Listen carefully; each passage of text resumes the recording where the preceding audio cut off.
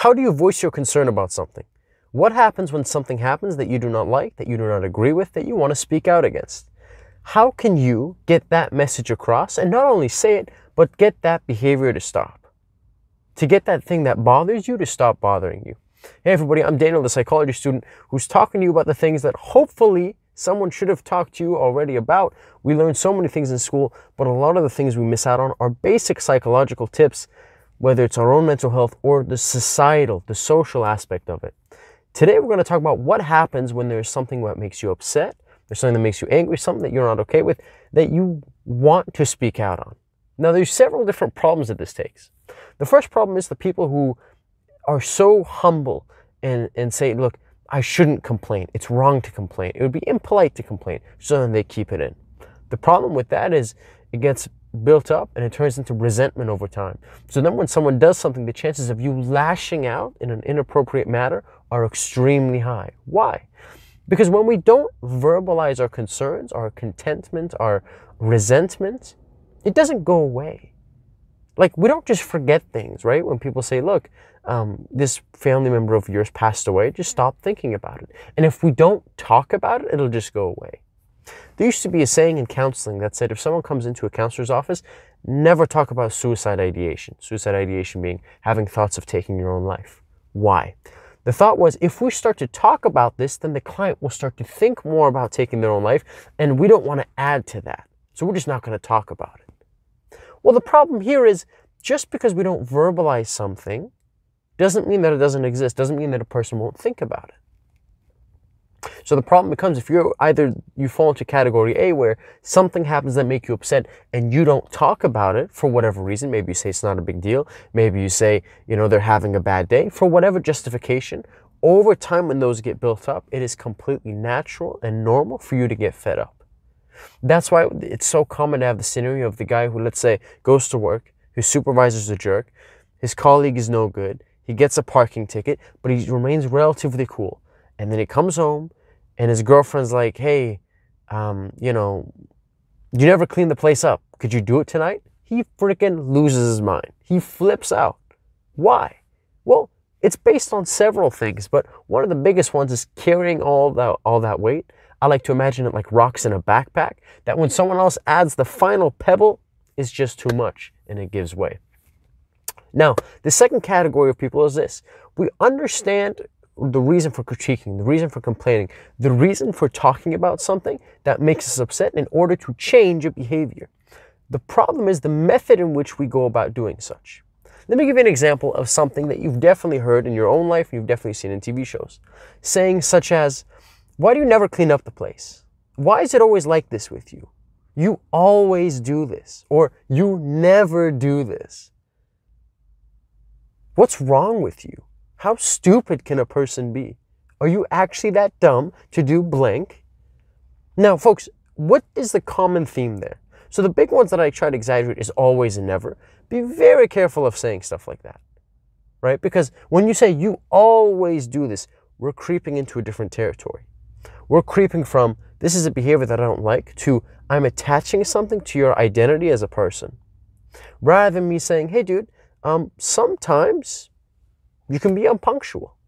Is different than saying you're an unpunctual person, right? Hey, you can lash out sometimes. You have your moments of anger is different than saying you are an angry person. I talked about this years ago, folks, before COVID even. I said, the first one, when you address a behavior, it re-emphasizes that I'm not attacking you, that me and you are on a team and we're talking about something externally.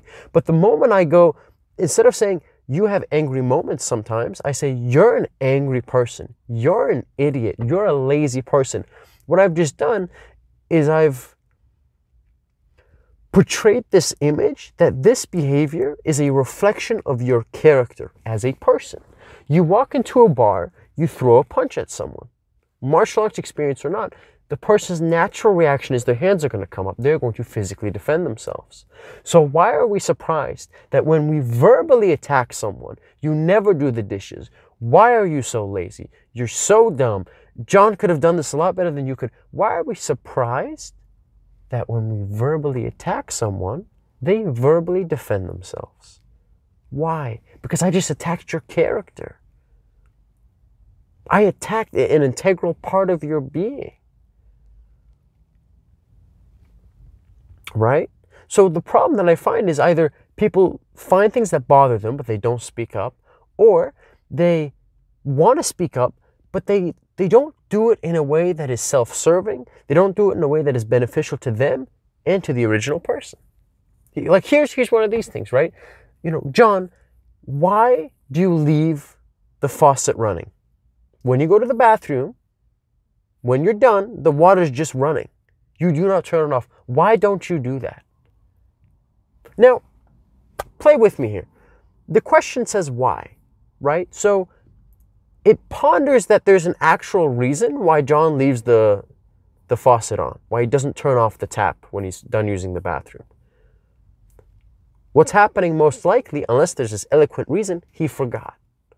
But the sheer asking of this question, and it's not just the question, it's the tone. Like, why do you leave the faucet running? Give me an example. Why? Why do you do that? As if John's going to reply and be like, oh, well, I really like to hear the sound of the water running as I leave the bathroom. Right? The more probable answer is, look, I forgot.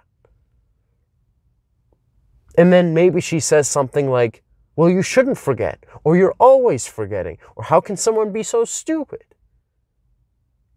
And what's that going to do to John? John is sitting there going, okay, this lady is finding a problem with this behavior. I don't find it a problem. So what is he going to do 9 times out of 10? He does the shoulder shrug. He looks away. He goes, psh, what are you talking about? Yeah, so what? Who cares? Whatever. So what? I can't believe you're so sensitive about this stuff. Right? And you have to understand that it's so complex because they're both interacting with one another, which creates that sort of a response. And guess what? Now she gets madder. Because in her head, she's going, I take this seriously. Why don't you take this seriously? This is just like last week when you didn't take me seriously, and the week before then. You don't care about me. You don't care about my feeling. And all of a sudden, an argument from nothing turns into something, right? You hear the classic joke about, couples who've been together for a long time talking about arguing about these miscellaneous things, tomato, tomato. And the reason is that it's so complex and there's so many factors involved, from how did the argument begin? What was the tone of voice like? There are 2 big things, folks, when you think about emotion, I want you to keep in mind. One is emotion regulation, which is your ability to regulate your emotions. Regulate essentially means, look, you can feel angry. Someone can make you feel extremely angry. But how you respond is completely up to you. And the better you can regulate your emotion, the less likely you are to give into emotional impulses. If you're walking along the street, someone yells something harmful towards you. Someone with low emotional regulation might get really upset. They might get flustered. They might get angry. They might yell back. They might say something. And don't get it confused with bravery. Because it's not like, oh, well, I'm brave, I would say something back. Folks, there's a difference between standing up for yourself when you consciously choose to versus involuntarily doing something, right? They're totally different things. It's one thing if you take a deep breath and you go, I want to put him in his place, versus you just see red and you're not able to think logically. That would be associated with poor emotional regulation, meaning when you have emotions, your ability to take a step back and be careful how you act on said emotions is extremely important in how you interact with other people. Another big word is also emotional sensitivity, meaning, and a big part of this is genetic. For example, something happens to the both of us, we both get upset. But for whatever reason, you get way more upset than I do at this situation, or vice versa. I get way more upset than you do. So for whatever genetic reason this is, some people are biologically wired to be a little bit more emotionally intense, to have a little bit stronger emotional impulses than other people. Now, these can be worked on, you can become aware of them and that stuff, but just know that we don't all start equally from like an emotional intensity or emotion regulation model. Not to mention, there's so many other factors, societal factors, parental influences, community influences, which impact that stuff. So there's a lot of problems when we want to voice our concerns. The first one was, how do we do it? Something makes you upset, right? The first thing that you do is you have to understand yourself before you open your mouth. So you sit there and you go, okay, this is making me upset. Why? Let me give you another example. So we talked about why it's bad to say you always do this or you never do this, or what they would call in social psychology, kitchen sinking. You know, well, now you leave the faucet on the sink, and 2 days ago you didn't wash the dishes, and a week ago you didn't do this. So what's beginning to happen is they start throwing a bunch of behaviors together which appear to have a theme, so they can tie it back to your character and go, you're a selfish person who doesn't care about the needs of other people. You hear that. It's not a very kind thing to hear. You get upset, so you respond back. And sometimes what we do is, oh, well, me? Well, 3 weeks ago you did this, and then you did that. So we just start pointing out each other's problems. And it turns into this whole mess when, folks, it was avoidable. Let me give you a perfect example of a inorganic, meaning and not natural. It's mechanical, but you understand how it could be, okay? Imagine this. We just talked about the bad version. Let me give you a good version.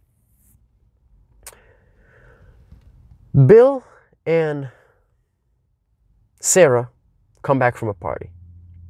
Sarah looks at Bill and says, Bill, I'm very upset with you. Actually, she doesn't even say anything at first. Maybe she appears upset. Maybe she doesn't talk as much. Maybe it's a quiet car ride home. And eventually she says, Bill, I'm very upset with you.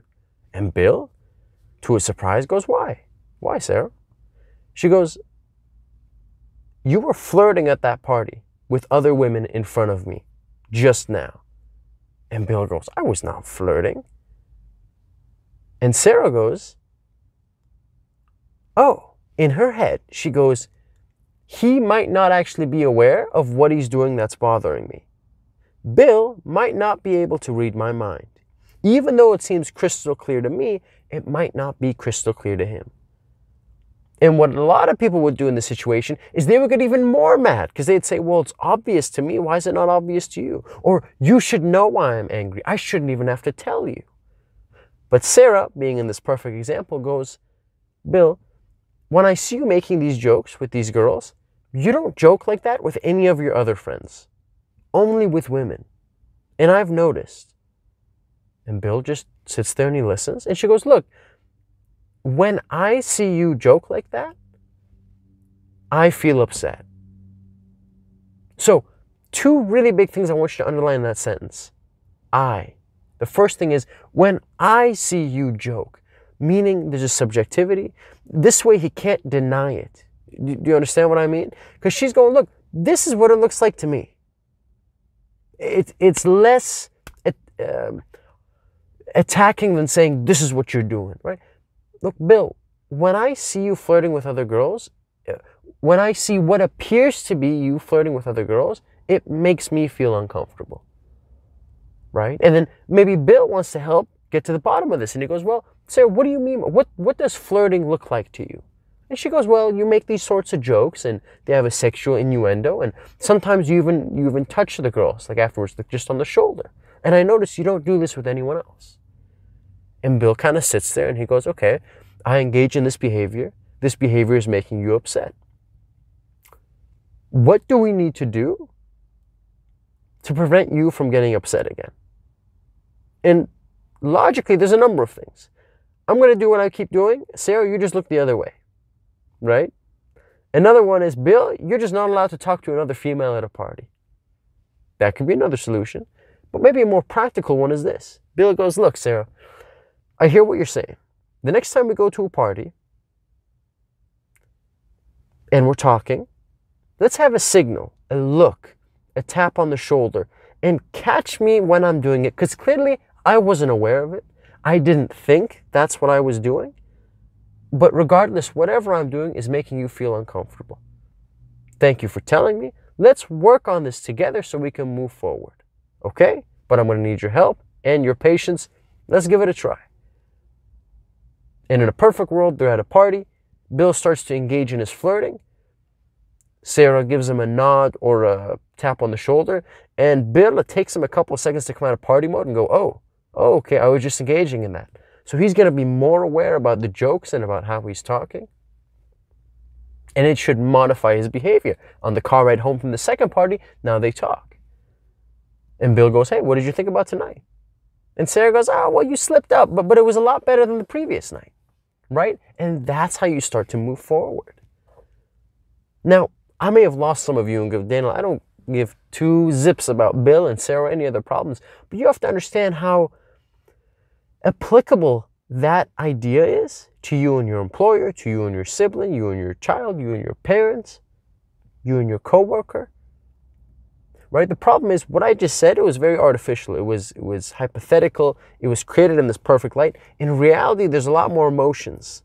You're so emotionally angry, and there's so many misconceptions about how an argument is supposed to be solved, and there's so many complex factors such as modeling. Well, let's say if you're a young boy and how your parents ended an argument was by yelling at each other, and then the person who yelled the loudest, well, that's who won the argument, right? Or the moment someone accused you of something, you have to be defensive and you have to accuse them, and you got to have a back and forth until you make her cry, and then you win. A lot of it impacts it. But there's a couple of principles that if we keep in mind, it's going to make our lives a lot easier. One, the subjectivity of reality. What you see is going to be different than what I see. And it's okay. That's okay. And what I see is going to be different from what you see. Okay, fair enough, right? Number two, be careful when making accusations. If there is something that you do that I do not like, I'm going to think twice before I pin it to your character. Mustafa, why are you so lazy? Versus, hey Mustafa, do you have a moment? I notice when you come home, sometimes you just throw your jacket around on the ground and then you walk by. That's kind of a lazy thing to do. And you're not a lazy person. So tell me about that. And maybe Mustafa goes, yeah, man, I don't really care where the jacket goes when I throw it on the ground. To which maybe I'd reply with, well, look, man, we're living here, we're roommates, and I would really appreciate it if we all, whenever we came in, we all hung up our jackets. Like, that'd be great. Visually, that'd be awesome. If we invite friends over, it'd be great. The place can remain clean and everybody will benefit. Again, easier said than done, but you have to understand that in the long run, it's a lot more complex and it's a lot trickier. Why? For the very reasons I said earlier. Someone could say things like you always, someone could say things like you never. People could oftentimes, if you're in a situation like that, they could say, look, it's not a big deal. It's not a big deal to me, so it's not a big deal. So it shouldn't be a big deal for you either. You're being too sensitive. And that's where the problem that you come into, where you've got all these other factors. Again, how are you going about telling them? What is the tone that you're using? Are you accusing them of something? Then how do they respond? How are they feeling when you talk to them? What if they're in a bad mood? What if they haven't had lunch? What if they're in a great mood? What if they're in a rush and they're like, yeah, whatever you say, and they go the next day and then they repeat the thing that you told them not to repeat? Then what do you do? So I want you to understand that everything I've talked about so far, there's so many factors involved, and to say, oh, just follow, Daniel's this formula, it's going to go perfectly well, unfortunately, that's not true. But what we can recognize is if we can just be aware of a couple of things on our end, it can help us better regulate our emotions when someone accuses us. You'll think, oh, okay, I'm starting to feel a little defensive. I have an inclination to raise my voice. My heart rate is beating a little bit faster. Like there's something I want to say in a bad tone. Okay, let me just relax, take a breath, just sit forward. Don't say anything. Don't say, just listen. Don't say anything. Just nod your head. Okay. And if we can do that, even little by little, then we can start hopefully moving in a place of problem solving and of voicing our critiques that is a lot more beneficial to all parties involved. I hope you enjoyed this episode, folks. This has been another one. Thank you, everybody, and stay safe.